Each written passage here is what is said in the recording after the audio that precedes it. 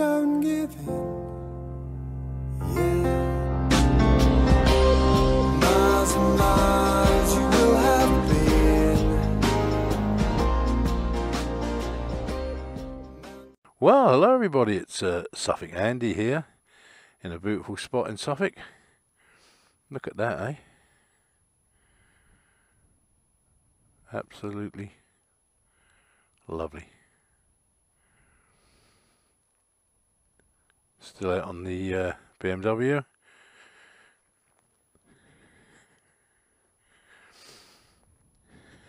What I'm going to try and do today is do a bit of a review on it, and but the trouble is I want to do that with a handheld camera, and you know what the little old cameras are like. Once you get a little bit of wind, they pick it up and distort the sound. So what I'm going to do is try and go and find somewhere that's a little bit secluded and out of the wind, and I'm going to do a bit of review on this bike. It's the postman. Doesn't matter where you go, out of the way, there's always a car. Right, let's go and find a spot to do this review.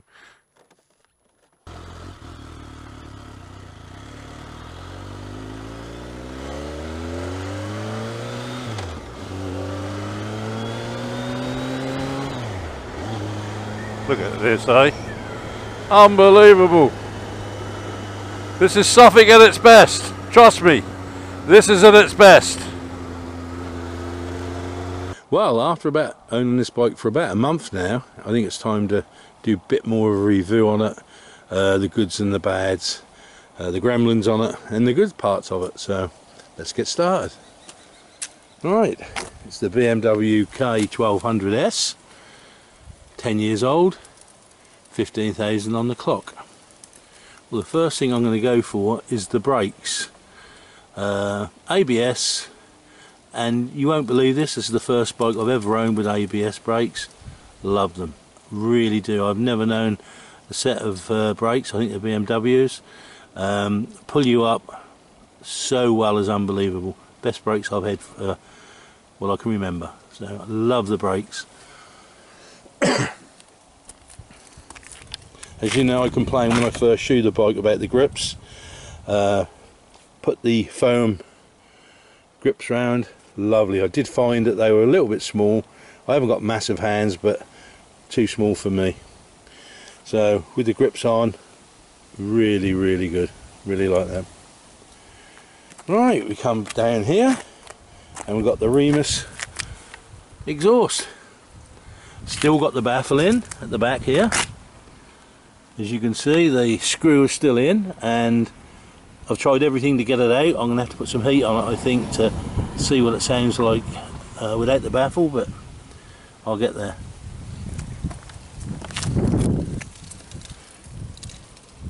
Single swing arm, first bike again that I've ever had with a single swing arm. Quite like the looks of it. The aesthetics of it look really, really nice, I think. Sets the bike off.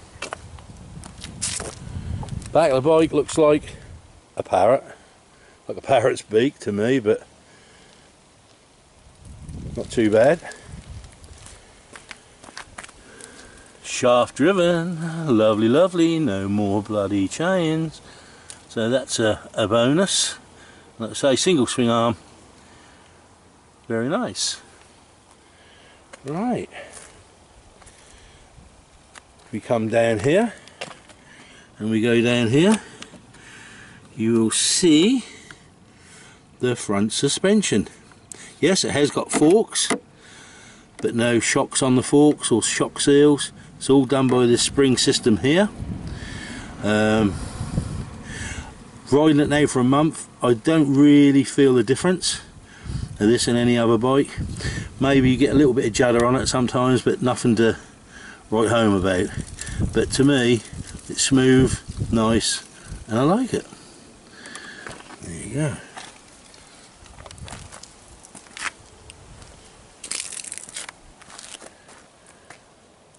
Now, we look here, we have a BMW cowling on the back. I don't think it's for this bike, it's only sort of 4 screws into the back of the seat, doesn't clip on or anything, but I think I like that. When I took Amy to Parsons Grove, I just undone the screws, took it off, job done. Job done. The other thing is, if you come up here, tank, take these two screws out, and BMW seem to be in love with star keys. Everything is star keyed. They seem to be in love with it. But anyway, if you take this off, the battery's in the actual tank. So we're under, it's under the seat on the ZZR, and some are in the side, but this one is actually in the tank here. Just take this plate off and away you go. Right, if we go here, you can see you've got all your governs. Right, let's turn it on. Right, it's doing its checks, and you'll see brake failure. When I first got on this bike, I thought, brake failure? My God, no way am I riding this. But after you go 5 miles an hour, that brake failure will go off. I don't know why it comes up, but it does. You can change different settings on this. There's the oil, clock, 1250.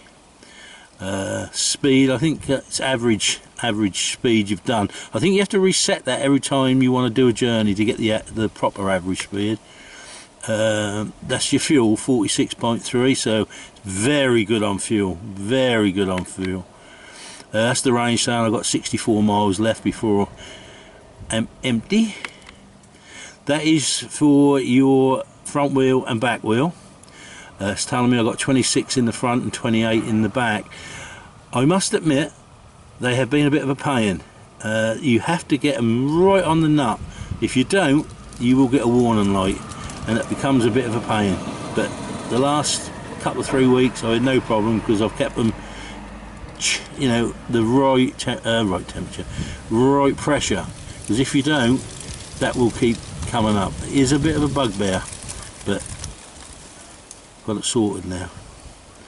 So, and then the other thing is, you can set what the suspension's going to do. So if you, like at the moment I've got it on normal, so you can have it on sport or comfort. This doesn't affect the engine whatsoever, it's only the suspension. So I should imagine on normal as it says.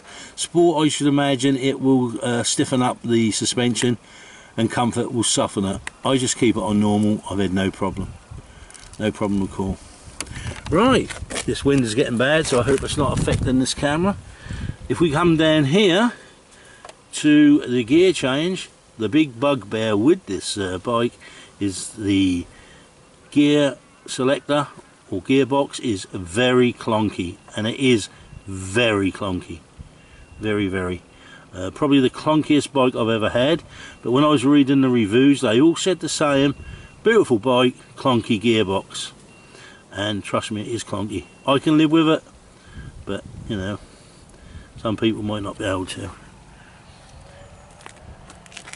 Right, so all in all, what can I say about this bike?